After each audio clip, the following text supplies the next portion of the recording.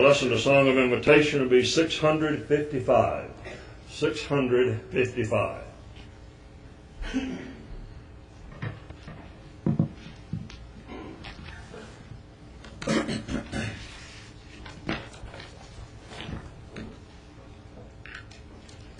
We appreciate the presence of each of you here this evening, and as we go into our study this evening, I'm reminded of what Brother Crow presented to us in the morning lesson. He was dealing with the death of Christ and the benefits of that death of Christ, especially as it related to the purchase price that was paid for our sins and the justice of God that God applies to each of His creation. And what they receive as far as benefits eternally will be dependent upon them as they obey or do not obey God's Word. Tonight I'm going to be dealing not with the death of Christ, but with the resurrection of Christ. And I would encourage each of you to turn in your Bibles, if you have them with you, to the book of 1 Corinthians chapter 15. As we look at this chapter, I'm going to be dealing with a textual study tonight.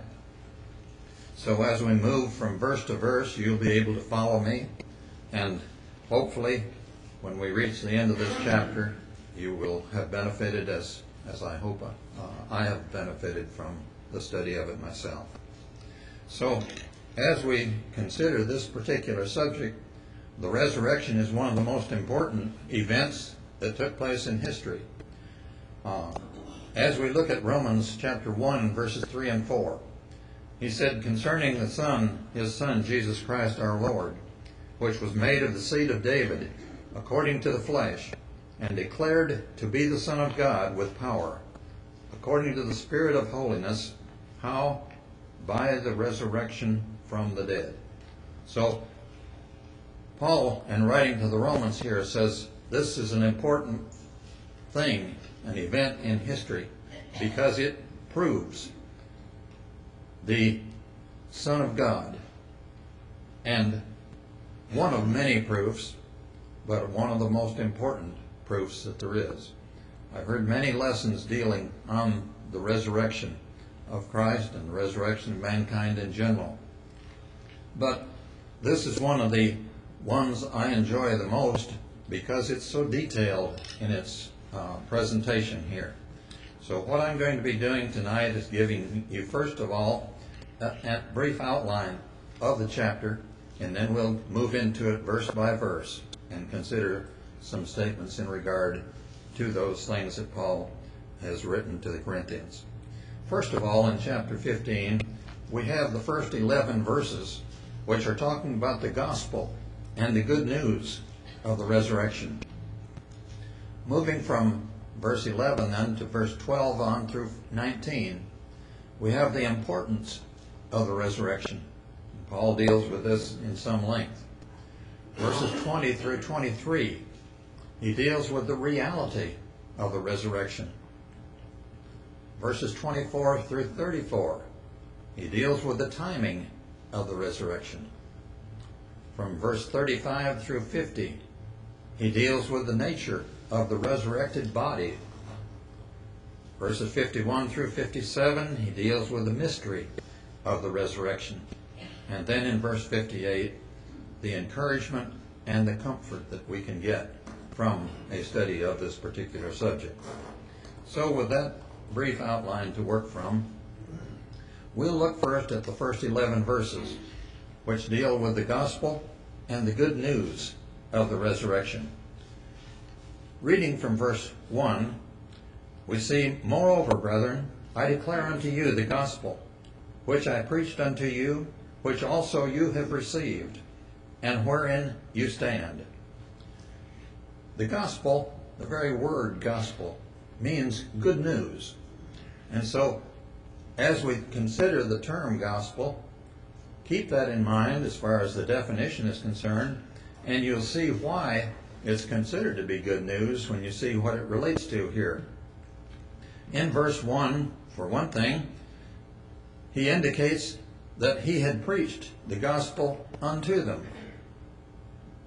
Also in that same verse, he says that they had received the gospel, that good news that he had presented. And also, it's that which they lived by. And so, with that in mind, moving to verse 2, by which also you are saved, if you keep in memory what I preached unto you, unless you have believed in vain. So, as we look at verse 2 then, we can see that we are saved by the gospel. How are we saved by the gospel? By the facts that Paul will give. And as we consider those facts, we see then that this gospel that he's speaking of here involves those facts in verses 3 and 4. So let's read verse 3 and 4. He says, For I delivered unto you, first of all, that which also I received, how that Christ died for our sins according to the Scripture. Keep that fact in mind. The death of Christ. And that he was buried, and they rose again the third day according to the Scriptures. So you got the death and the burial. Then, and that he was seen of Cephas, then of the 12. After that he was seen of about 500 brethren at once, of whom the greater part remain unto this present, but some are fallen asleep. As we consider then these verses here, we see from verses 3 and 4 that the gospel involves the facts of the death, the burial, and the resurrection of Christ. And had it not been for the death of Christ, we would have no hope today. But that would have been futile without the resurrection associated with that death of Christ. If Christ had just died, he would have been no different than any of the rest of us, which, as we approach the end of our stay here on this earth, we know that death will eventually claim us. And it's something which, as a Christian, a faithful Christian, we ought to look forward to it, really. Many times we don't have that attitude toward it, but we should. And as we consider then what it means for the resurrection to be associated with Christ's death, he rose from the dead. No doubt about it. As we looked to what I just read a few moments ago from verse 5, he said that Peter saw him, and then he was seen by the 12 apostles. Furthermore, verse 6 tells us that he was seen by approximately 500 people. Now, if he'd been seen by one or two people would have been enough to be factual as far as witness of the events concerned, but it wasn't just two people. Nearly 500 people. That's a lot of people. And they were knowledgeable of Jesus as he lived, and then they saw him alive after the resurrection. After he had died on the cross, after they'd seen him put into the grave, and then here's that man walking among them again. There's no doubt of the significance of that miracle that God brought forth as he came forth from the grave to rise again. And if one man can come forth from the grave, that opens the door for the rest of us to have that same opportunity when the time comes. Moving on. After he had been seen by some 500 brethren, it says that he was seen by James and the 12, verse 7. Then Paul goes into his own situation. So let's read verse 8. And last of all, he was seen of me also, as one born out of due season, or due time. Paul considered himself to be fortunate in the fact that he had had the opportunity to see Christ.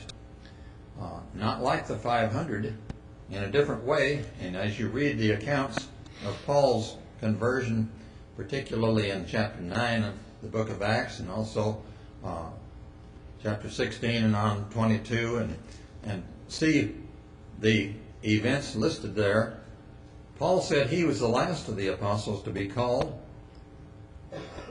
and he was one born out of due time or due season. So he was privileged in his way of looking at it, that he had had the opportunity to be able to see Christ and know him on a personal basis as he was on the road to Damascus. In verse 9, we see that he says, "For I am the least of the apostles, that am not meet to be called an apostle." Why? Because he says, "I persecuted the church of God." Paul had done the best that he could to stamp out Christianity in every sense of the word. As a faithful Jew, he thought he was required to do that by God, as far as being instructed to do so. And he tried the best that he could. Paul was a very experienced Jew as far as his training was concerned. As far as his application of his training, he was of the strictest sense. That is, one of the Pharisees. They tried to go by the letter of the law as far as they could see it. And Paul was one of them. And he was rising in significance and importance as time went along. And one of the things he was doing was trying his best to conquer Christianity, which was a constant problem to the Jews of that day. Moving on to verse 10, Paul writes, "But by the grace of God I am what I am, and his grace which was bestowed upon me was not in vain, but I labored more abundantly than they all. Yet not I, but the grace of God which was with me." As Paul looked at the situation that he was in with God, he said that God had been very merciful to him. And so, recognizing what God had done for him, he worked even harder than most did in order to, in some way, pay God back for what he had done for him. Of course, you never can pay back God for what he does for us. But Paul tried the best that he could. In verse 11, "Therefore," in other words, based upon what we've just read in the previous verses, "whether it were I or they, so we preach, and so ye believed." It was through the preaching of the good news of the resurrection then by numerous witnesses that caused the Corinthians to believe and have the hope of salvation that they did. We move into the second portion of our study this evening then in verses 12 through 19, dealing with the importance of the resurrection.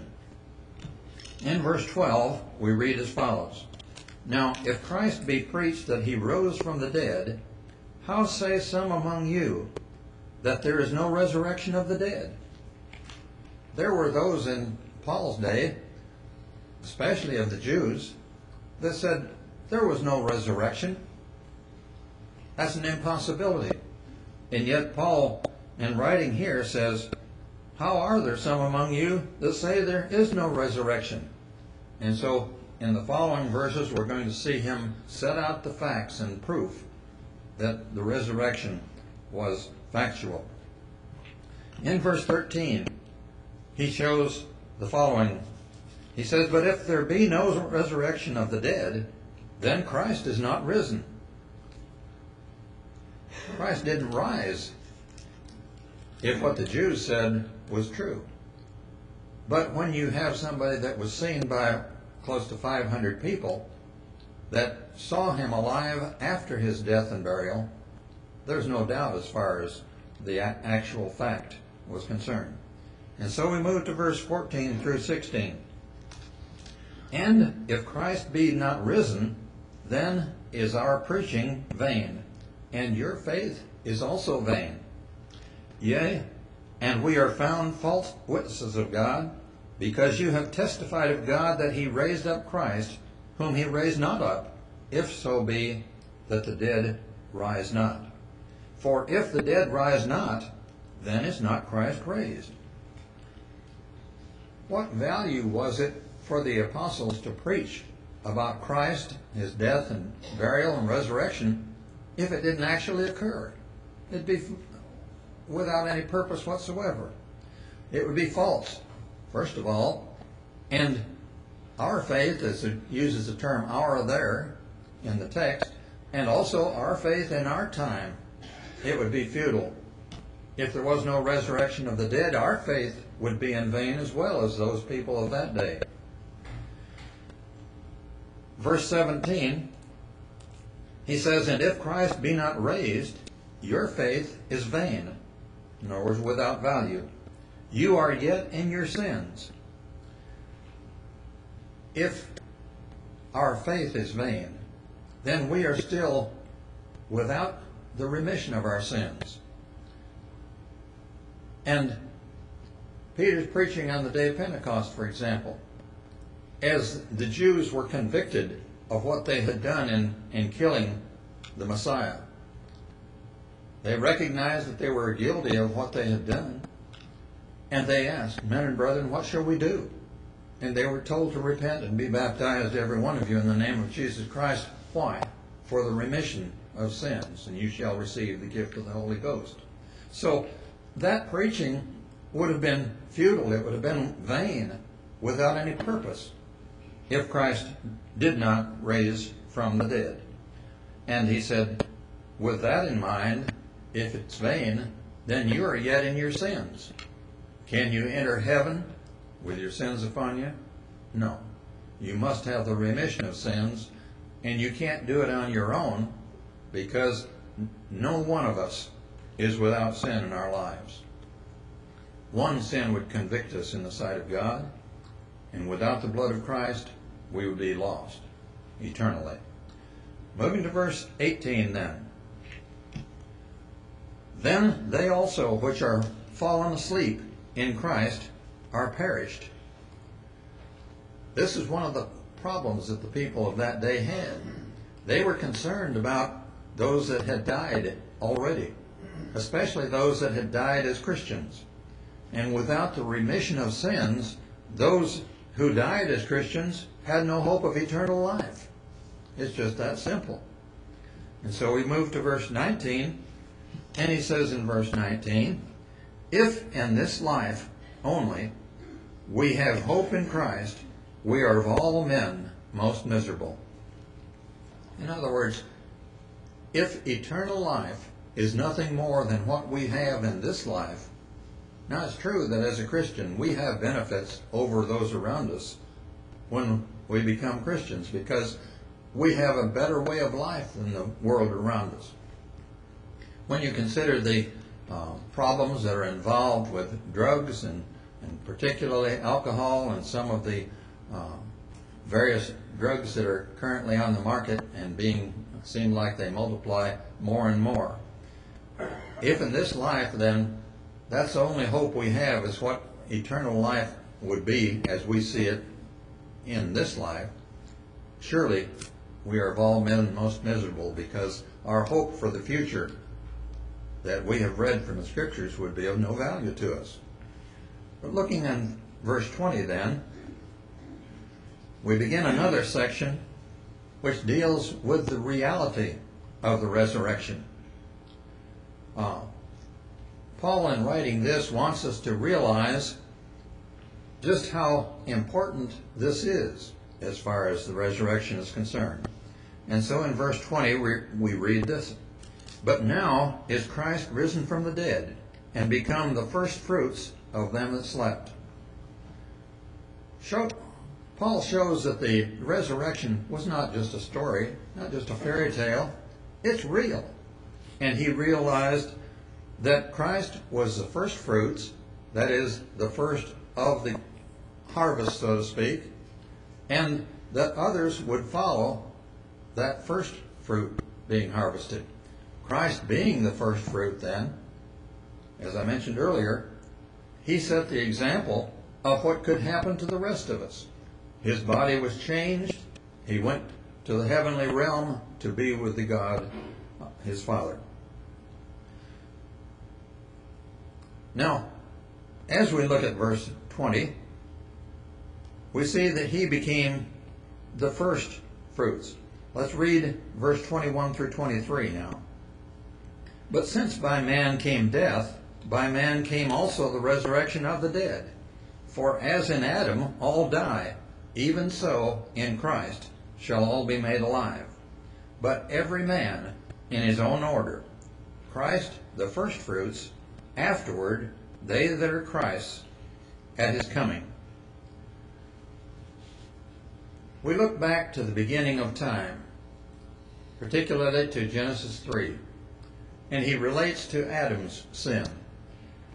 Just as Adam's sin showed the possibility that others could and would sin, so it was that Christ's resurrection showed the possibility that others could be resurrected when Christ returns. And that's the wording as it's given here, particularly in verse 23. Every man according to his own order. The order would be the order in which the resurrection would relate to mankind. Christ the first, and then the others to follow. And we'll see more about what that involved as we go on into the next portion of our lesson, which covers a greater span of verses, and particularly now from verse 24 on through verse 34, relating to the timing of the resurrection. Paul answers the question of when will the resurrection be. Let's look at verse 24. He speaks in verse 23 that they that are Christ at his coming, and so then as we move to 24 it says, then cometh the end. When cometh the end? Then when? When he shall have delivered up the kingdom to God, even the Father. So when is the end coming? The end is coming when Christ returns. Not physically to this earth. The Bible speaks of him returning in the air, and those of the dead rising from the earth, rising from the grave, those that are living rising as well, receiving a new body that would be fit to be applicable to life in the spiritual realm with God the Father and all the heavenly hosts there. So as we consider this end, the end comes when Christ returns, according to verse 24. Now that doesn't coincide very well with some of the religious doctrine we hear today, particularly those that are premillennial in their teaching, because if the end comes when Christ comes, that doesn't give time for a kingdom to be set up on this earth. As many are teaching religiously today, they look for a kingdom to be established in the area of Jerusalem, the temple to be rebuilt, Christ to return and operate as king over his kingdom. That's not what this passage tells us. The end comes when Christ comes. All right, let's go to the next verse. In verse 25, for he must reign till he hath put all enemies under his feet. That's an interesting verse. If he must reign till he put all enemies under his feet, and he is going to reign until the end comes, and the end comes when time ends, then we see that he is currently reigning. Otherwise, this verse makes no sense whatsoever. If he must reign until he has put all enemies under his feet, death is the last enemy to be conquered. Jesus conquered death when he died and rose from the grave. When the resurrection took place, he conquered death. When all of us are raised and go to be with him in the air and in the heavenly realm from there to eternity, then death is conquered. There's no time for any kingdom upon this earth, any earthly kingdom. Christ is reigning, and he must reign. So he's currently reigning, until the end of time comes. Those who look for him to reign upon this earth are not relating to this passage the way they should. Verse 26 tells us that the last enemy to be destroyed is death. And so that's death as it affects all mankind. No more are we involved with death as we know it to be in this life. In verse 27 then, there's an exception given here. For he hath put all things under his feet, but when he saith all things are put under him, it is manifest that he is accepted, which did put all things under him. God is the only exception that's given here of the word all things. All things being put under Christ's feet, God the Father was not put under Christ's feet, but all other things were. God being the only exception here. We move to verse 26. It shows that the last enemy is death. 27, God being the exception. And now 28. Christ then, at verse 28, will be in subjection to the Father.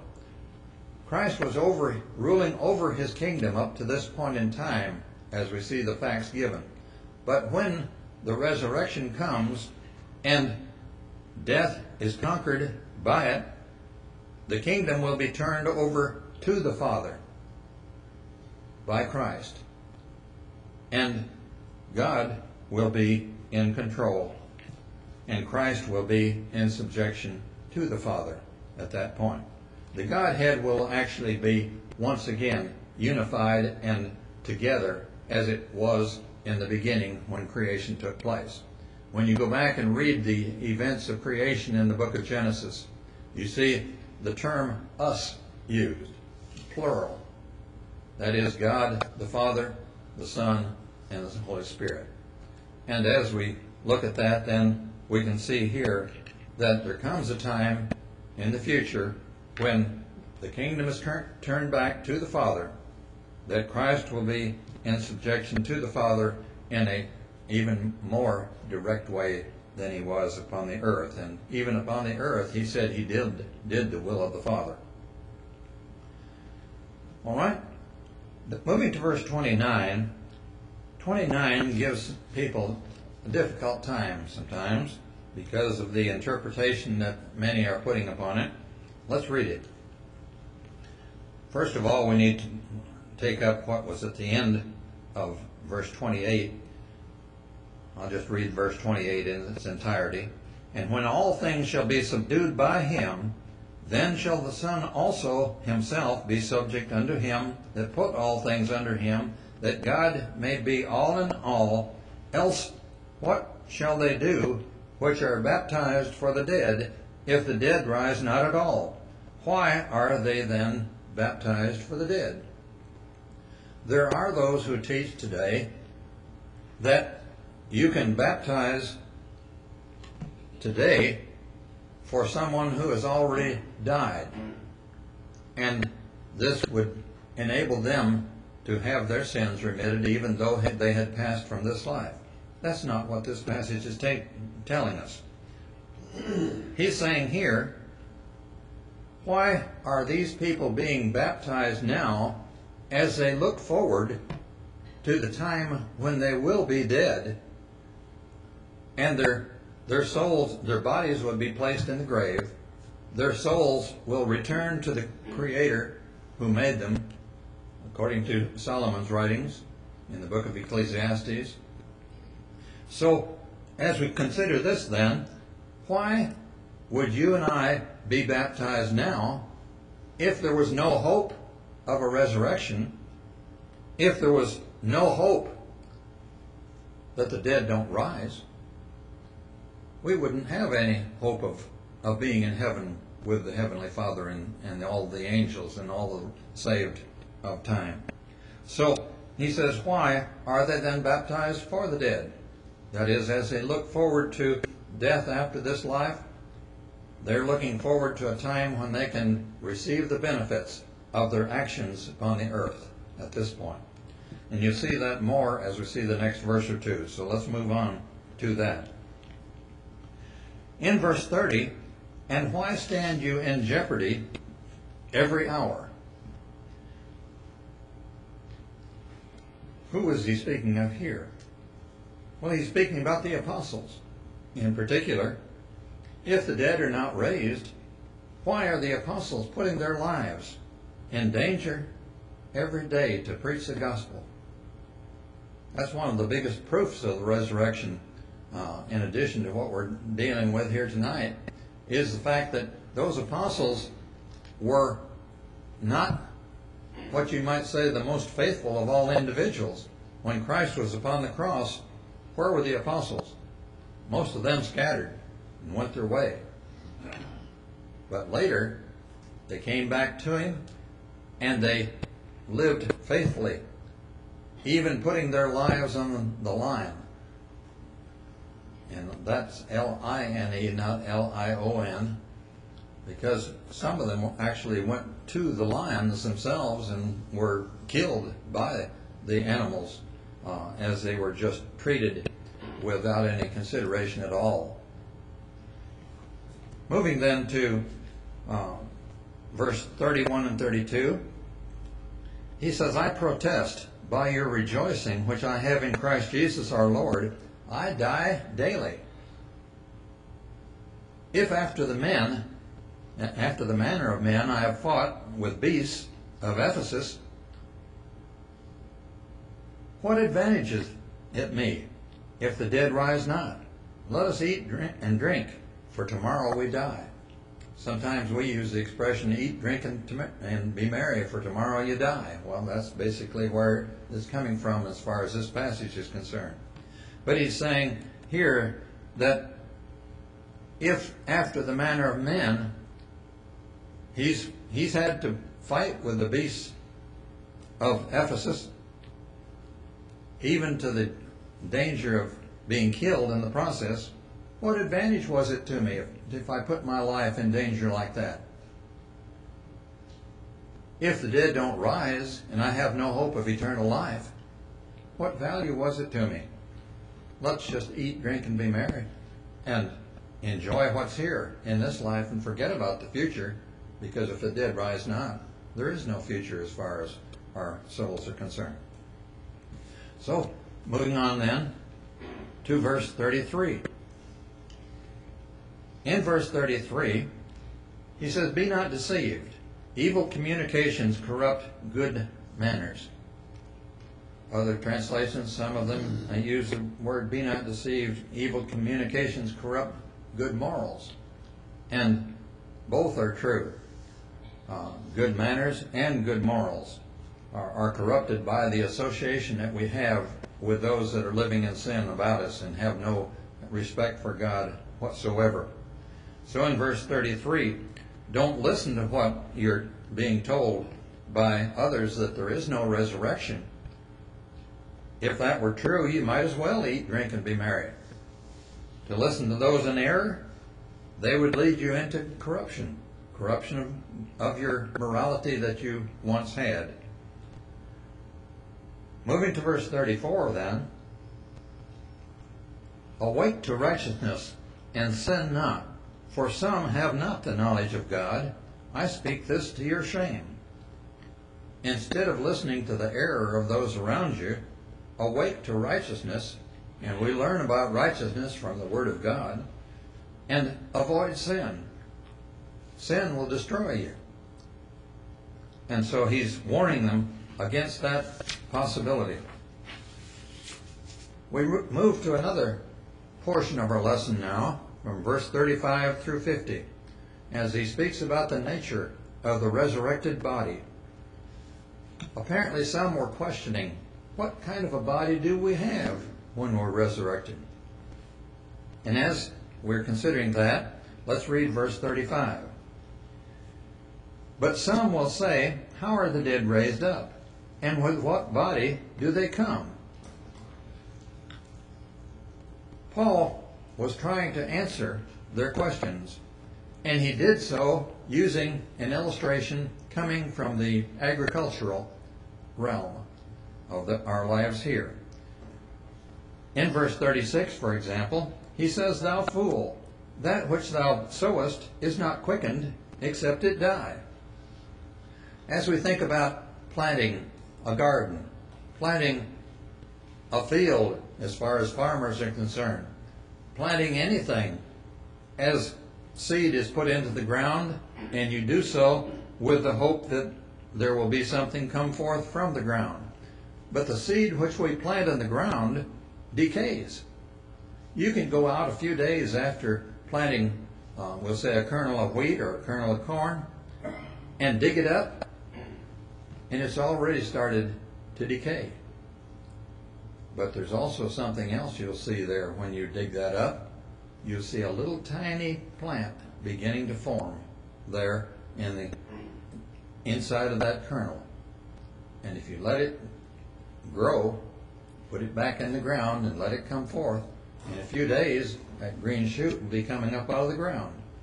So as we see Paul's illustration here, let's read verse 7 in association with what we just saw. And he says, "That which thou sowest not that body that shall be, but bare grain. It may chance be of wheat or of some other grain."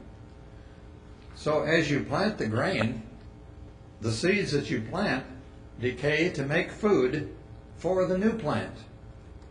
And we see that taking place every day in farm life as we plant our crops and plant our gardens, even if you're planting things within your household as far as potted plants and things like that. That which comes forth is not that which you planted. In verse 38 he says, "But God giveth it a body as it pleased him, and to every seed his own body."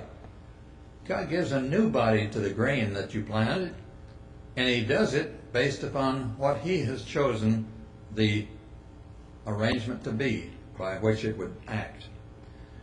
In 39, then, he says, "All flesh is not the same flesh, but there is one kind of flesh of men, another kind of beasts, another kind of fishes, and another kind of birds."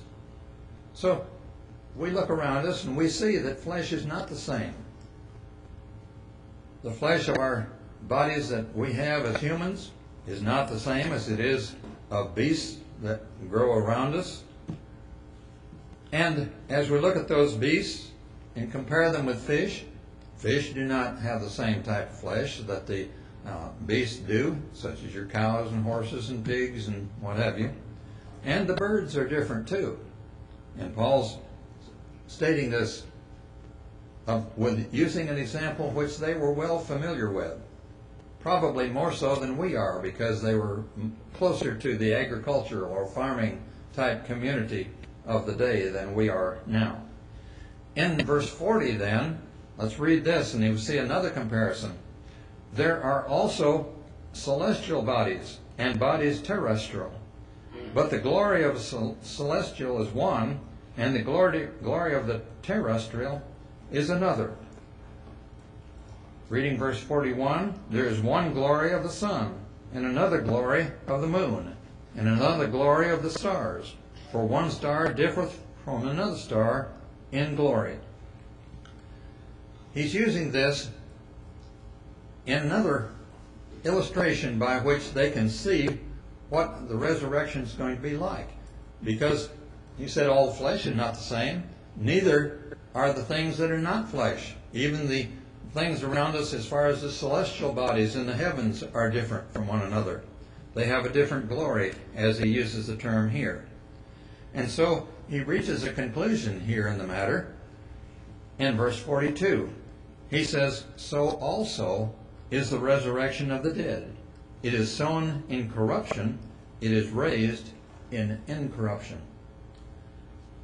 As we saw the seed planted in the ground, it was changed.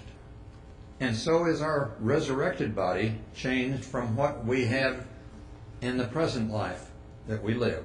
We will not be in the same body that we are now. When we die, and go to be with God. Our bodies as we die now are buried in the ground, and our bodies decay over a period of time. But when our bodies are raised, that's not the body that comes forth. We have an incorruptible body coming forth to be with Christ. Verse 43 then. It is sown in dishonor, it is raised in glory. It is sown in weakness, and is raised in power. How long has it been since you looked in the mirror? Do you look the same as you did 30 years ago? 40 years ago? Some of us 50 or 60 years ago? No. Think of yourself as a teenager. You don't look the same now as you did when you were a teenager, for example. Move a little further back as a little baby child. Skin so soft, you want to just touch it with your fingers and feel of it. How cute those little rascals are as they're first born into this world. They can be awfully selfish, but still you love them and want to care for them. You're not that way anymore. Time takes its toll upon us, and we have problems in life. Our bodies are wearing out as the years go by. We see our hair change color, for example. We see the wrinkles coming about. We see various other problems in our physical makeup that are taking place. And so we see the corruption that's taking place as far as our current bodies are concerned. I personally look forward to the time when I can have an incorruptible body, one that doesn't wear out, one that's suited to be with God eternally, without the trials and tribulations of this life. Put yourself in Ray Dodd's position as we think about an illustration here. Ray's gone through just untold suffering over the years. Even when Reba and I moved here 30 years ago, Ray was having trouble then. And some didn't expect him to live more than a year or two. And here it is 30 years later, he's still going through those same trials. I think Ray will look forward to a time after this life when we no longer have this corruptible body, but one that's incorruptible. Verse 43 then, it is sown, that is the body, it is sown in dishonor, it is raised in glory. It is sown in weakness, it's raised in power. And so he describes that the bodies that die are not glorious, but the resurrected body will be a glorious body. Well, how will it look then? Let's look at verse 44 and 45. It's sown a natural body, it's raised a spiritual body. There is a natural body, and there is a spiritual body. And so it is written, the first man, Adam, was made a living soul. The last Adam was made a quickening spirit. A natural or physical body is buried in the ground when we pass from this life.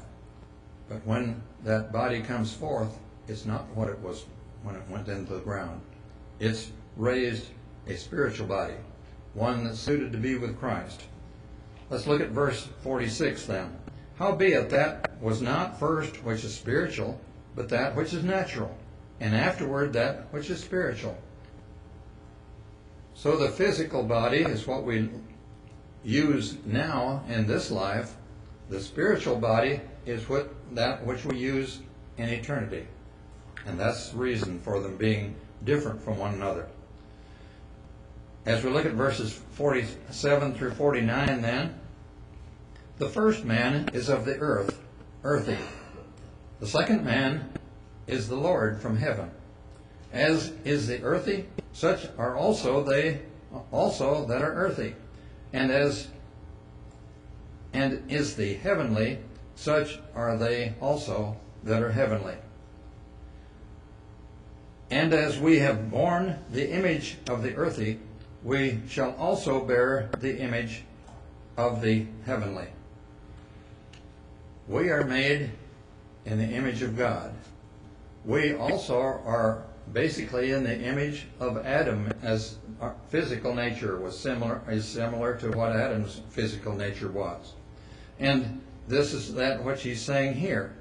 We have an earthly image of the present life, but when we move from the time of the resurrection into the heavenly realm, then we have the image of the heavenly.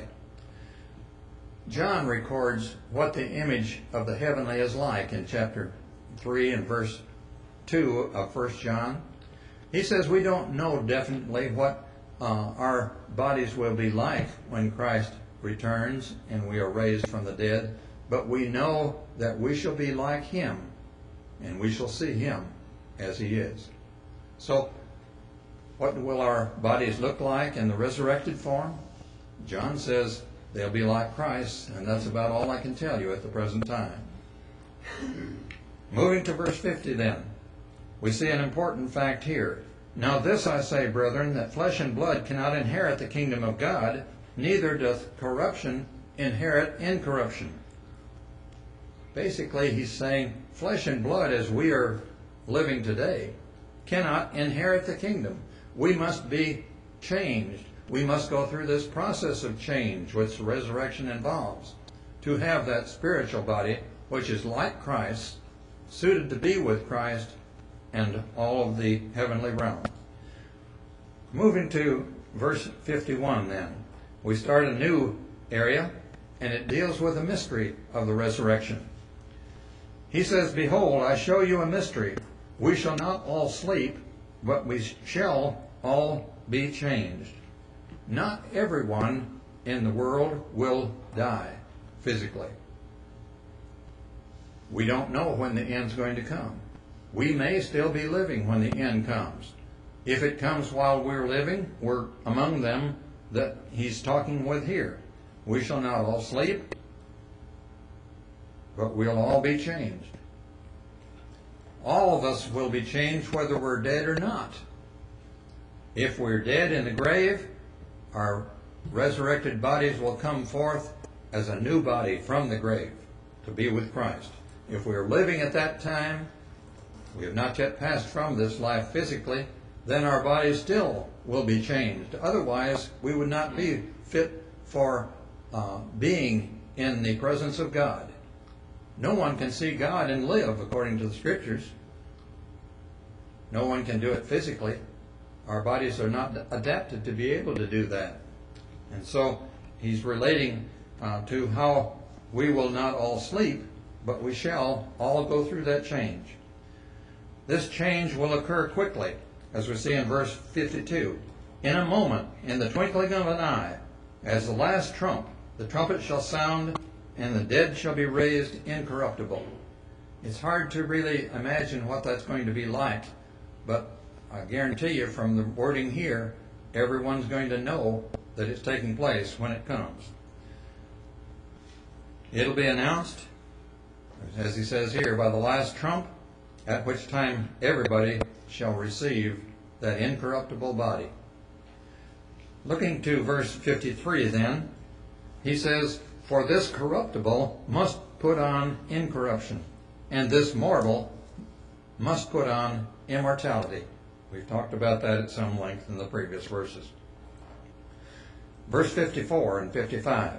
So when this corruptible shall have put on incorruption, and this mortal shall have put on immortality, then shall be brought to pass the saying that is written, death is swallowed up in victory. O death, where is thy sting? O grave, where is thy victory? At this point, death will be overcome, as I mentioned earlier. It will be overcome to be no more. Once the person reaches heaven, there is no concern for death anymore. He has reached the goal that he strove for in this life. In verse 56, he says, the sting of death is sin, and the strength of sin is the law. Death was caused by sin, by Adam and Eve falling to sin in the garden. But now after Christ having been raised from the dead, we can do the same thing as Christ did, and the grave has lost the battle. Satan has lost his ability to hold us captive, and we can be with him, be with God throughout eternity. And so in verse 57 we see, "But thanks be to God, which giveth us the victory through our Lord Jesus Christ." God is to be thanked then for the gift of his Son, who made possible victory over death. And that's what Bill was relating to some in his lesson this morning, that we ought to give God thanks and credit for giving us the necessary purchase price for the sins that we have committed. Verse 58 is a summary of the whole passage here then. And as we read verse 58, we'll bring our lesson to a close here. He says, "Therefore, my beloved brethren, be you steadfast, unmovable, always abounding in the work of the Lord, for as much as ye know that your labor is not in vain in the Lord." Because of the victory over death, we should encourage each other to remain faithful and abound in the work of the Lord. Notice he says, "Be you steadfast, unmovable, always abounding in the work of the Lord." Not just when you're young, but as you grow older as well. And as you develop opportunities and abilities more, use what you've got to the best of your ability. As we reach a point in age, of course, we are unable to do the physical things that we once did, but there are many of us that can do spiritual things in relation to teaching our fellow man and encouraging them to live for God. As we think then about what we studied this evening, as Paul wrote this 15th chapter of 1 Corinthians, the resurrection of Christ has been proven by Paul, and I hope that you have followed and been able to see Paul's proof as he's given it to us. He's proven Christ to be the Son of God. Christ overcame death, and we can do likewise. Heaven awaits those of us who are faithful to God. And so the question comes to our mind then as we close our lesson, are each of us ready for the resurrection when it comes? Have we done what the Bible says that we must do to be prepared for it? In Mark 16:16, it records that we must believe that Jesus is the Son of God. In Luke 13:3, it records that we must repent of our sins. Matthew 10 verses 32 and 3 records that we must confess him before men in order for him to be willing to confess us before the Father. In Mark 16:16, it also records that we must be baptized to be saved. Baptized for the remission of sins, according to Acts 2 and verse 38.